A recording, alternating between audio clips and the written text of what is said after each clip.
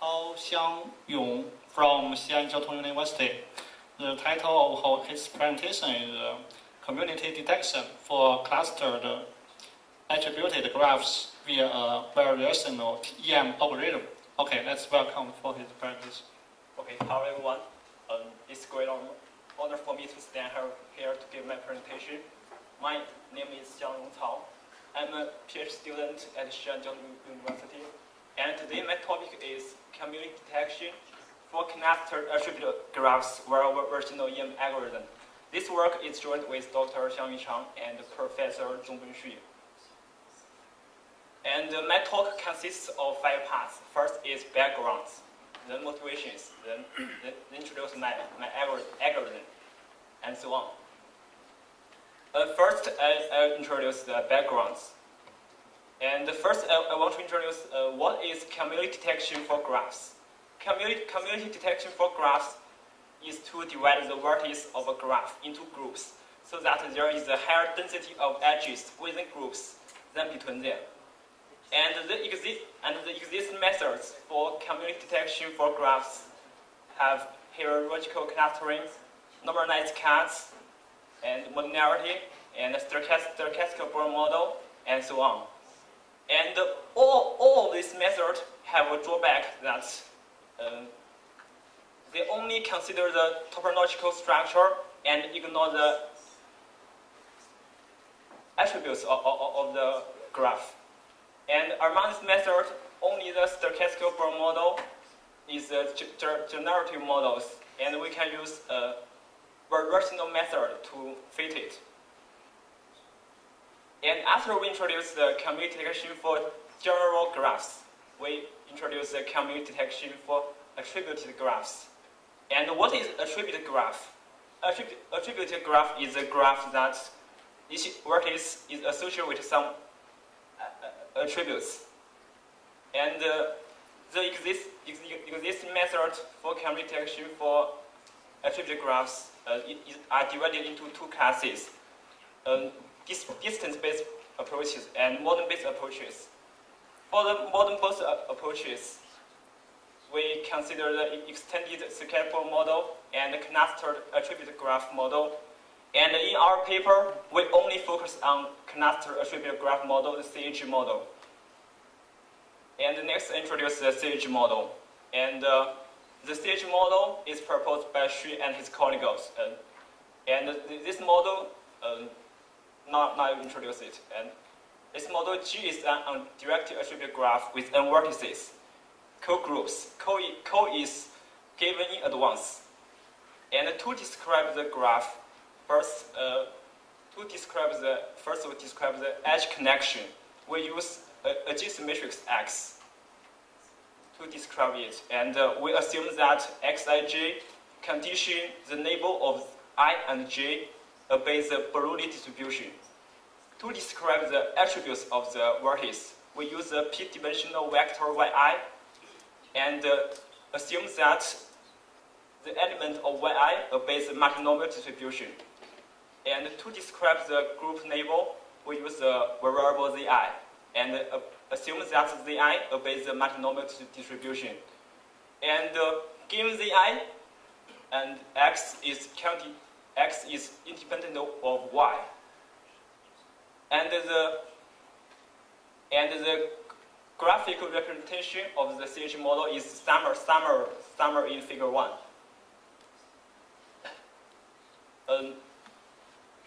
Xij, Yi, Zi are variables, and alpha, pi, theta are parameters.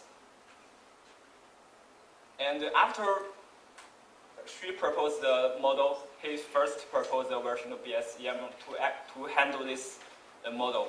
And this algorithm consists of 2 steps. First is versional BSE step. In this step, they update the posterior ring of each vertex. And next is the M step. In M step, he updates the variational parameters. And then repeat each step at M step until convergence. And our motivation is that both variational BSEM and variational EM are used to fit the original stochastic model, and they achieve almost the same performance. The second is that fitting the CG model by VBEM is extremely large number of parameters, and this brings a high computational complexity. That's why, based on these two motivations, we propose a variational EM algorithm. And next, I'll introduce the algorithm. Yeah. This algorithm treats each parameter as they are. And then we use the maximum likelihood estimation to estimate the parameters. But this maximum optimization can't be handled by the EM algorithm. So because in the EM algorithm, we should write the posterior distribution, but we can't write it out. So we use a convolutional distribution RZ to approximate the posterior distribution, and to approximate the distribution, we minimize the KL divergence between RZ and PZ condition XY. But this minimum optimization is intractable. And we also observe that KL divergence plus L tilde equals a constant. So minimize KL divergence is equal to maximize L tilde. So our goal is to maximize the L tilde. Also, L tilde has two terms. Both of the terms can be written out.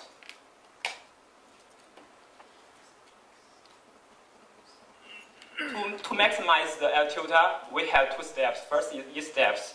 E step, we fix the parameter alpha pi theta and update the posterior distribution. And next is M step. In M step, we fix tau and update alpha pi theta. And that's we get the three equations. And then we repeat E step, M step, and until convergence. And compared with the original variation BS EM algorithm, our variational EM algorithm has two contributions. The first is that we reduce the number of parameters to fit the model. And the number of parameters is summarized in table 1. The top is VBEM and the bottom is VEM.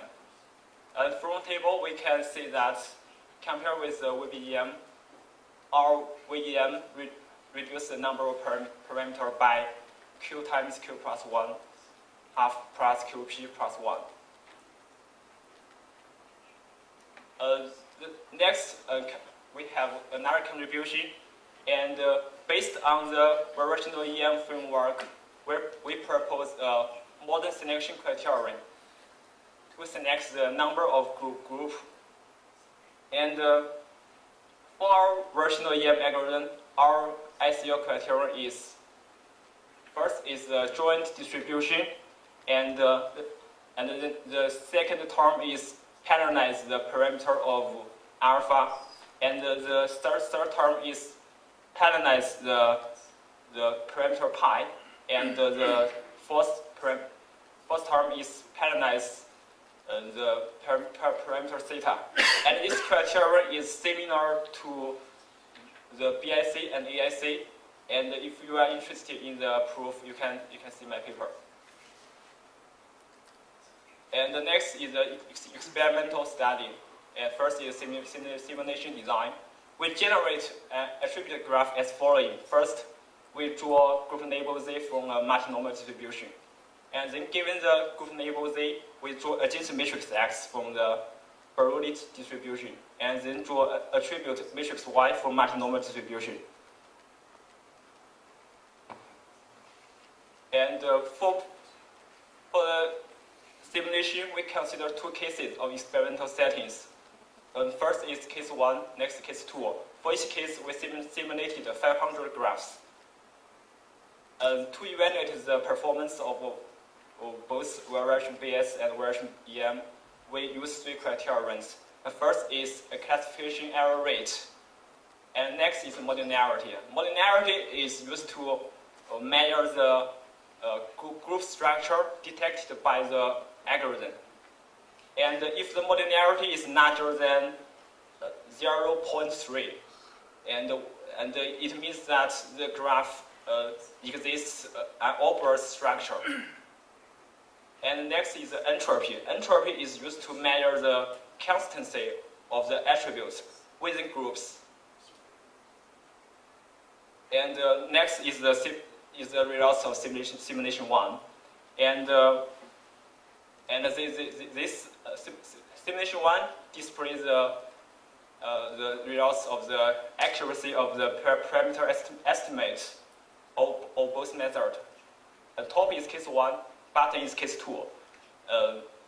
From the table, we can see that both VBEM and VEM can achieve almost the same performance in parameter estimation. After we compare the parameter estimation, we use the 3 criteria to compare the results: CR, modularity, and entropy. And for both methods, they almost achieve the same performance. In simulation 1, we just fix the graph size n as a constant 100. In simulation 2, we change the graph size n from 100 to 3000. And we can see from the figure that blue is the VEM and red is VBEM. We can see that when the graph size n is larger than 1500, the VBEM failed to detect the group structure, but the VEM can still detect the structure. So we conclude that the VEM has the potential to get more robust estimate. And the simulation 3, we designed an experiment to validate the model selection criteria. And we